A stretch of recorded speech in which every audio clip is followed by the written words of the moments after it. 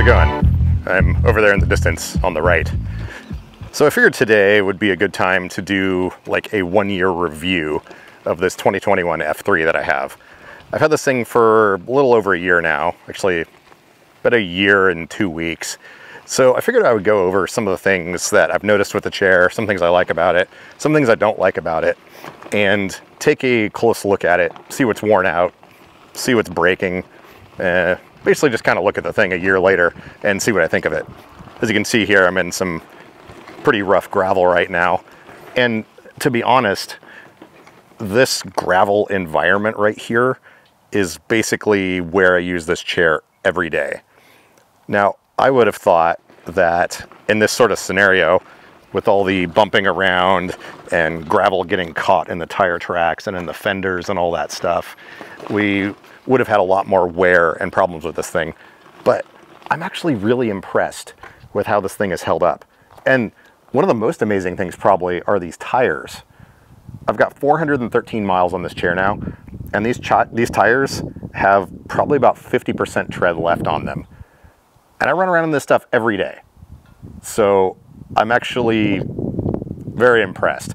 These are the, what do they call them? The aggressive tread tires from Permobil.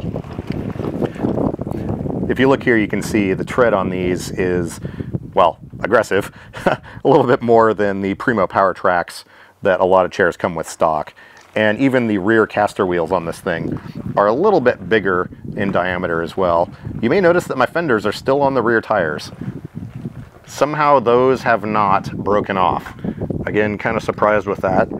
They've got a lot of scratches and things on them. And yes, my chair is very filthy right now. I have to clean this thing about every 3 days because of the dust and stuff I run around in. But yeah, so I'm gonna get this thing cleaned up real quick, and we're gonna take a closer look at some things on it. And spoiler alert, I like this chair. It works well. And with the type of abuse I put it through, it's actually holding up. There are a few little squeaks and rattles here. It's stuff I could fix, but there's no like major problems other than the plastics. If you get color accents on this chair, they do like to fall off, but that's easily remediable. What would the word for that be? Activating thesaurus. That's easily fixable. So anyways, I'm gonna get this cleaned up real quick, and then we're gonna take a look at a few things. Okay, now for the record here, I've been filming this video all day long. It's been in a couple different locations, but I'm going to repeat myself a lot. And one of the reasons for that is, well, one, this video is like 30 minutes long or something. People skip around through videos, and it's entirely possible if you're skipping around that you might get a different takeaway from this video than I intended. So we're kind of jumping around just to kind of mix things up a little bit, and then also to make sure that my thoughts are roughly scattered throughout the whole thing in a way that no matter where you start watching it, everything should make sense. So anyways, one of those YouTube things, you just got to do things a certain way. And basically, I talk about a lot of things in this video. I really like this chair. I know I keep saying that, but there's always room for improvement. So the stuff I'm talking about that I don't like, things that annoy me or whatever, well, they're not necessarily the end of the world or anything terrible. I feel like there should be a little bit more work put into some of this stuff. This equipment is extremely expensive. There's no reason that a few little things can't get worked out and be made a lot better. Now, obviously, nothing's gonna be perfect. Every chair has its, you know, positives and negatives, and even the best made thing is still gonna have some little annoyances here and there. But what I like to do here is be completely impartial, and because I use this chair every day, I've got a lot of thoughts about it, and I would like to share those with you so that every possible angle, every little thing that I've noticed, you will know about. I just want to put all that out there on the table, and you can make your own decisions. Some of this stuff, like I said, not too big of a deal, but things I think you should be aware of. So anyways, here you go. Hopefully you enjoy.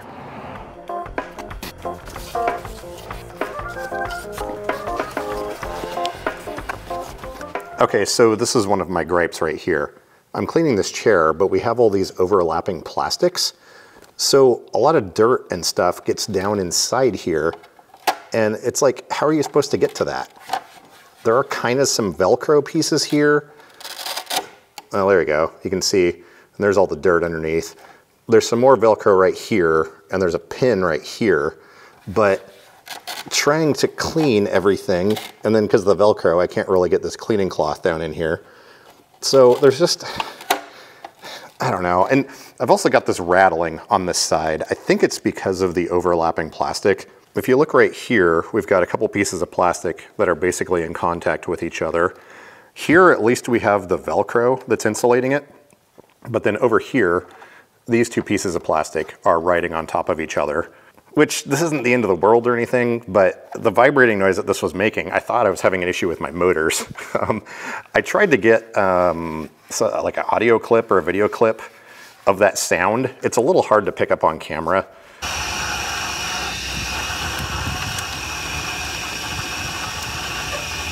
But yeah, anyways, just real quick while I'm cleaning this is definitely one of the things that drives me nuts with plastics and trying to keep stuff clean, especially in the rain. If you're running around in like parking lots or whatever, sludge and stuff gets in here and it's just a mess.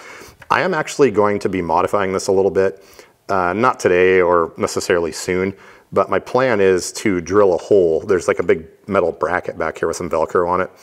And my plan is to drill a hole here and run a bolt through here somewhere.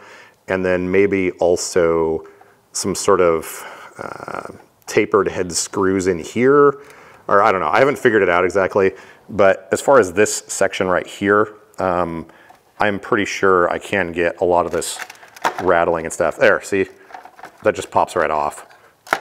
There is Velcro, but like, I guess technically industrial hook and loop tape. But anyways, I'm gonna continue cleaning this. Okay, so you know how when you get a new cell phone or something like that and you're being super careful with it and you don't want to drop it and you're kind of babying the thing? Well, I've operated with what I call the 2-chair model for quite some time, where I have my daily chair that's fitted to me. I use it inside, going grocery shopping, stuff like that. And then everything else, when I'm outside working on things and actually doing stuff that might damage my chair, I've got another chair I use for that. Interesting note. See the C300 back here that's piled high with stuff? I have not sat in that chair for over 2 months now. What I used to do when I was working on the bus and doing things like that, I would hop into that chair because, well, one, it's a little bit more compact, but also I don't care about hurting that thing or ruining it or whatever, you know? But what I've been finding myself doing is when I'm working on stuff, I just stay in this chair. As I've been using it and realizing that things don't seem to hurt it like I thought they would, like running around in gravel or maneuvering in really strange environments and whatnot, I just use this thing 24/7 now, even when I'm working on stuff. Now, there are still flies. There are still a few occasions where I will hop into that thing, like if I need smaller space, getting into a friend's van, you know, with like 2 other power chairs, or I don't know, any number of other scenarios. But let me show you outside here real quick some of the stuff I do with this. It may not look like much on camera, but I still want to show you the environment out here that I'm running around in with this new chair. I suppose one of the other things too is the C300 can't get around in this gravel with the tires that it has nearly as good as this thing. Now granted, I do still have to be really careful and pick my lines, but if I want to back straight up right now, it's really not too much of an issue. I've found it's actually pretty hard to get dug into this. And you can see those back castor wheels are flying all over the place, but we're still getting traction. Now, if I have to do something for whatever reason where I need to run at, you know, high speed or full speed through this gravel, I'll use a C300 for that because, you know, that is hard on stuff. But here, let me put this in a higher speed profile. And I'm just going to take off full speed straight ahead. No big deal. Yeah, these aggressive tread tires, I would have thought that the tread would be all chunked out and ripping apart and stuff on these. Because, I mean, it's a softer tread, right? It gets more grip. I mean, I can just deflect this tread with my finger. But somehow it's holding up. I believe these tires are maybe like a $600 or $800 option or something like that. I worked it out with my DME so that they are able to include this with my chair. But I don't get it. They just work extremely well. Yeah. And then there's other surfaces like this. This is just basically hard packed dirt. You know, no big deal. There's a little bit of gravel. The ground is pretty uneven though. And it is fairly easy to get stuck out here. But look at this. I'm just like, this is soft bark dust over here that's pretty steep. I can just kind of like go up this, no problem. Here, let's turn around and back up this. Be careful not to flip forward. But, I mean, my back tires are coming off the ground. I'm actually going to tilt forward a little bit because I don't want my foot plates to dig in here. But the traction is just unreal. And I suppose that brings me to another point. The motors on these newer chairs have, I'm just guesstimating, but I would say maybe 20 to 30% more torque over the older 2017 F3 that I had. I'm not sure what year it was they switched over these motors. I think it's been within the last couple of years or something like that. But I thought for sure I was going to need to get a 5 Series chair because when I was still living in the mold barn, that place had carpet, and my 2017 F3 did not like carpet. I mean, the motors, I had everything tuned up, I had the torque turned up all the way, but the back casters would bind up, and trying to get moving when you were stopped, the thing would just slingshot, and it was a pain. But this chair, in that house when I was still there, it was like the carpet wasn't even there. And I mean, like I said, loose dirt and bark dust. It just, what bark dust? What loose dirt? Like, it's just not even a thing. So, yeah. Front wheel drive chairs, obviously you gotta be careful about tipping over because you've only got, you know, 4 wheels. But like, again, I don't want to sound like I'm knocking on this thing by all the little nitpicky things I've been talking about, but like, I mean, seriously. Okay, so right here, yeah, that's off camera. My left tire is spinning. But if I modulate the throttle just a little bit, oh no, I'm actually stuck there. That was a little bit too much for it. Okay, tires are spinning. Oh, still going. Okay. Let me show you that hole we just dug. Okay. Yeah, there it is. See, this is like loose, fluffy dirt. Let me do the same thing again. I'll show you. Now again, these are not the stock tires that come on the F3. By the way, my back tire is off the ground currently. These are not the stock tires that come on the F3. These come on the 5 Series chairs. Permobil will put them on there for you, but you have to order them and maybe pay for them as well. See if we can try and get stuck here. Okay, there we go. We got through it. Look at that. I have noticed as well that the gyroscope, the newer gyroscopes on this chair. Now, this still has the older style gyroscope on it. Permobil and Arnett have been playing around with a new gyroscope that is actually a gyroscope. They're only putting that on some of the 5 Series chairs. This is the same one that's been on the chairs since back in the late C500s, like the later run of those things. But I don't know what they tuned or changed on it. This thing doesn't get in my way nearly as much. Now granted, I still had to tune it a little bit. When I got this chair originally, I feel like, I don't know if they were expecting the DME to program it or something, but the tune it had on it was unusable in a way that the deceleration was turned almost to 0, and the acceleration curve was very violent. So it would just take off and then kind of coast, and you couldn't stop without hitting a wall. So I have tuned a few things on it. Again, I don't know if that came that way from Permobil or maybe the DME did something, I don't know. But everything about this seems to be a significant improvement over the 2017 F3 that I had before. So honestly, like, if you've got one from 2016, 2017, somewhere in there, an upgrade to 2021 or newer, it's like a whole different chair.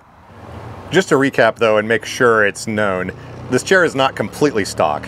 We've got those aggressive tread tires. I've got the shocks from the C500 on the front with the adjustable rebound, and then I've done a little bit of programming. So if you order one of these chairs from the factory, the ride's not going to be quite as good just because of the shocks and the tires.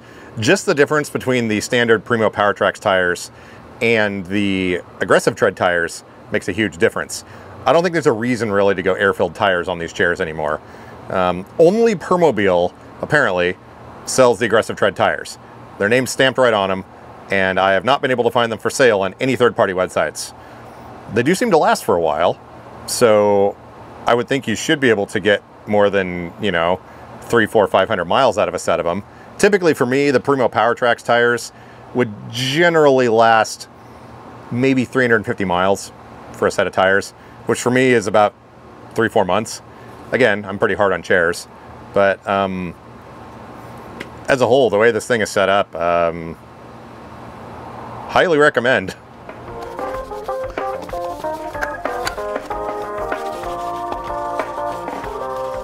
Oh, also one thing I have noticed is the amount of play on the motors. While it's not super bad, it has gotten a little bit worse over the life of the chair. This still isn't really in a zone where it's too big of a deal. I mean, it's nothing like my old Forefront Quantum was, but just one thing to note, after 400 miles, it's not the hub assembly. They completely redesigned this thing. This part is solid, but I think it's in the brake mechanism. Yeah, once again, I'm not worried about the brakes not holding or anything, but they probably wouldn't hurt at some point to pop that cover off and take a look in there and see what's actually worn. But once again, the abuse that I deal out to this thing, I am not surprised at all that we've got a few little things like that. Anyways, I don't think they're gonna break, but just something I noticed, I guess is all I'm trying to say.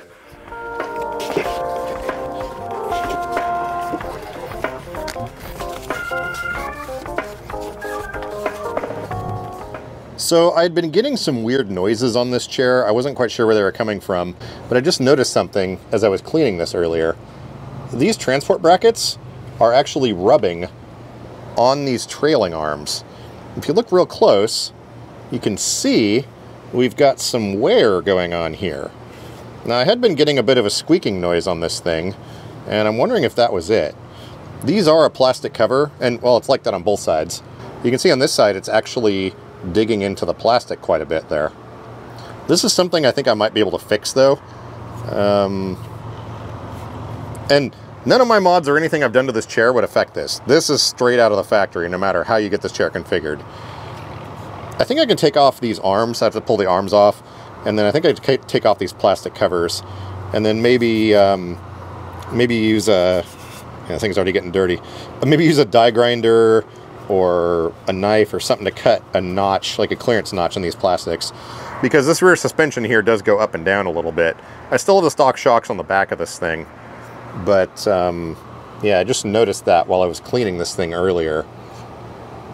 So yeah, a few little things here and there that are just kind of like, was that an afterthought, or are we just not thinking about it, or did we just jam it together and say, who cares, or not even notice? I mean, so many options.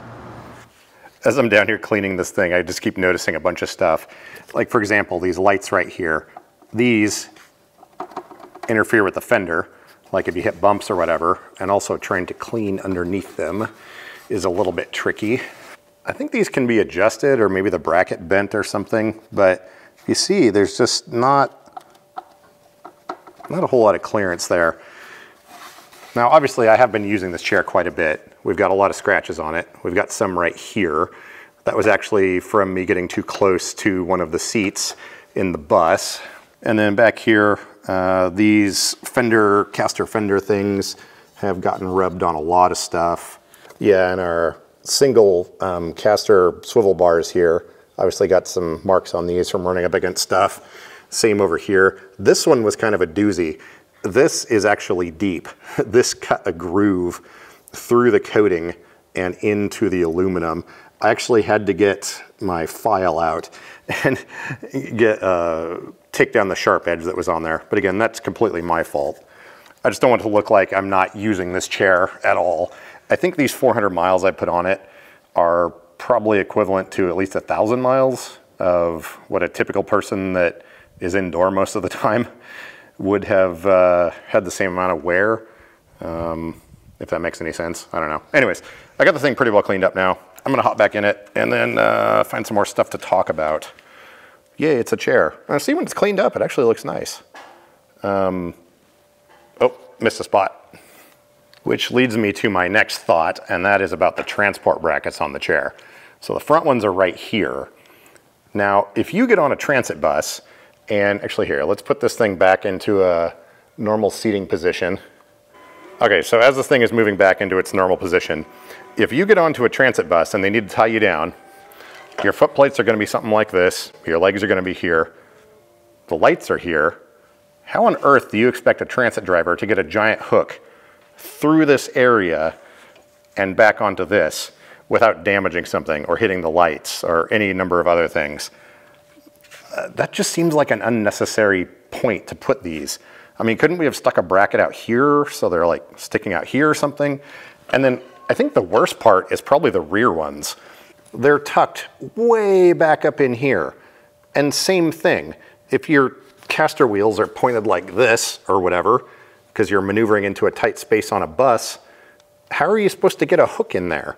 And then also, it's partially obscured by this stuff here. And same thing here. This plastic, when you put a hook on here and they try to pull this off, this thing is just gonna come right off. So again, little things, not a huge problem, but like, when you've got a piece of equipment that is this expensive, can't we just take a few more minutes or a couple more months or whatever to design things that are usable in the real world? I mean, I don't know if a lot of manufacturers get input from wheelchair users. Now, it makes sense, I understand, the frame of the chair is here, so this is the strongest spot to put that. But how do you get to it without damaging the chair? And also, you know, if your tie-down hook is coming from over here and they run it across, it's gonna put a bunch of pressure on this rear cover, and this thing can get ripped off pretty easily. So, yeah, once again, things I'm noticing. So I filmed several parts of this video a couple of times because of lighting and stuff, but here's the C500 shocks on here. I do have a video about that. I will link that up above and down below where we swapped these in here, and they work really well. And as you can see, the cutout for this rebound control was already on the chair. It's almost like they were thinking about using these shocks. The rear ones are still stock. I did adjust the ride height down quite a bit. So I suppose in theory that could have affected this clearance. Oh, actually no. That's the same thickness all the way around. Well, anyways. So if you're gonna get one of these chairs, highly recommend the aggressive tread Permobil tires. See, it says Permobil. And highly recommend the C500 shocks. These bolt right in without too much fuss. Again, I got the video linked on how to do this. And then there is a link below that video that takes you to the website to make sure you buy these properly. Because people that sell these on eBay, sometimes they're missing some parts, and it can affect your ability to install these. Okay, now these rear tires look like they're worn down, but they're actually not worn that much. I'll put a picture here on the screen of what they look like when they're brand new from the factory. But these are holding up really well. There's maybe a tiny bit less tread than there was, but to my eye, they look pretty similar. And again, there's no huge chunks taken out of these. Oh, there is. There's a chunk. Okay, there's the proof. Can you see that? Yeah, right here. We got a piece of rubber missing. So you can see that I am in fact using this chair and being pretty hard on it. Man, see, look, we just cleaned this like an hour ago. I'm back at the bus now, and we've already got dust on this again. Anyways, whatever. Okay, so let's go back to me in the past, and I've got a few more things that I was talking about on this, and we'll look at a few other little details. My one main complaint with this chair, which from the beginning when I first got it, and throughout this whole year, is the plastics.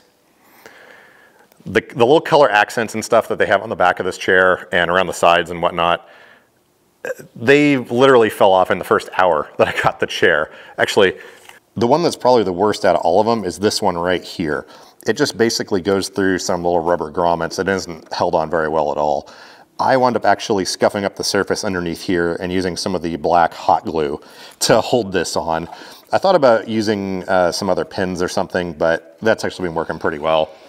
These ones here on the back are kind of similar, but I haven't had these fall off on their own yet. If you look real close here, you can see the little pin and grommet style thing that they use to hold this on. These back ones have been okay, but yeah. Oh, and that's the other thing too.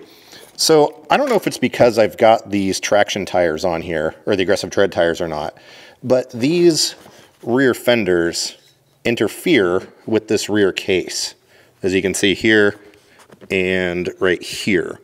These do appear to be adjustable, but I think in my case, since I've got these bigger tires on here, they're adjusted so that there's clearance, and if I tried to adjust them down anymore so they weren't close, I think they would catch on the tire. If you look here, you can see there's not a whole lot of space in there. It looks like there's a lot right here, but since these are a little bit wider, you can see how close it is. So this isn't necessarily a huge problem, but it's just one of the things I've noticed. And then I've also made another video about repairing this front plastic cover right here. This thing broke probably about 2 months after I got the chair. When you raise the leg rest up, this bar comes up and it kind of pulls this thing out. But it basically keeps your legs from getting pinched in this mechanism and covers up these bolts and stuff here. But the little plastic clips on these break off super easy. I will link the video up above how I fix that. As you can see here, we've got a couple of holes, and I use some zip ties to attach that to the mounting bar underneath. And I did that probably 2 months ago or something like that. But as you can see, it seems to be holding up and working fairly well. But once again, plastics, yeah. Now this leg rest wobble, this is a Permobil thing, and I actually don't mind that at all. A lot of times I'll push doors open with my feet because my shoes kind of hang off the front of this. And I found with other chairs, particularly Amy systems, this leg rest assembly would just bend in a slight breeze, or if you brushed up against a wall or try to push a door open or something like that. So I kind of like the idea that these give a little bit and move around. When you're actually sitting in the chair and the weight of your legs are on there, they don't move around that much. But if it was completely rigid and you bumped into something, stuff would potentially break or bend. So that doesn't really bug me very much. So what is the takeaway from all this? Should you get a 2021 or newer Permobil F3? Well, I really like the chair. And like I said at the beginning, there is not another brand or another model that I know of yet that I've tried that I would want more than this chair. This thing works really well for me. I've got the wraparound backrest on it. We use the direct backrest adapter to get an ADI deep curve tall back on it. I put some different shocks on it. We got the factory option traction tires, and I haven't done a range test on this thing yet, but I feel like I should be able to get maybe 14 or 15 miles. I'm planning on doing that at some point to see what the range actually will be. But if you use a chair, you realize there's a lot of logistics to running a chair close to dead and being able to not get stuck somewhere. So anyways, I like the chair. I highly recommend it. For general indoor use, a little bit of outdoor use. I mean, granted, there's better off-road chairs out there, and there's chairs that are probably a little more compact, but out of everything I've owned, the F3 seems like a great option, and I wouldn't use anything else. So anyways, there you go. Not the Permobil fanboy you thought I was. Did you see all that stuff I pointed out that I don't like? Anyways, so hopefully this is helpful to you guys. Let me know if you have any comments or thoughts or suggestions down below. If you've got one of these chairs. Oh, one other thing I wanted to mention. If you have an older Permobil, like 2016, 2017, maybe 2018, and you get replacement motors for it, they're going to be putting these newer motors on the chair.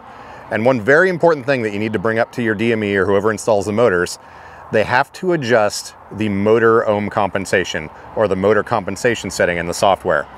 These new motors are slightly different. The windings have a slightly different resistance and the torque is a little bit different. So if your chair's fine the way it is and they slam these new motors on there, it's going to be a little bit jumpy and might be a little bit hard to control. So if you're getting new motors on your chair that is more than 2 years old, this is 2022 by the way, and if your chair is older than like 2018, 2019, and you're getting new motors put on it now, make sure you check into that, because it is a thing that can potentially cause an issue. Now, there are manufacturing tolerances, and each set of motors is going to be slightly different, but that setting should be adjusted when the motors are replaced on an older chair. So anyways, yeah, we're going to call that good. Got my little video lights out here because it's getting dark outside. Thanks for watching. I'll catch you guys in a few days.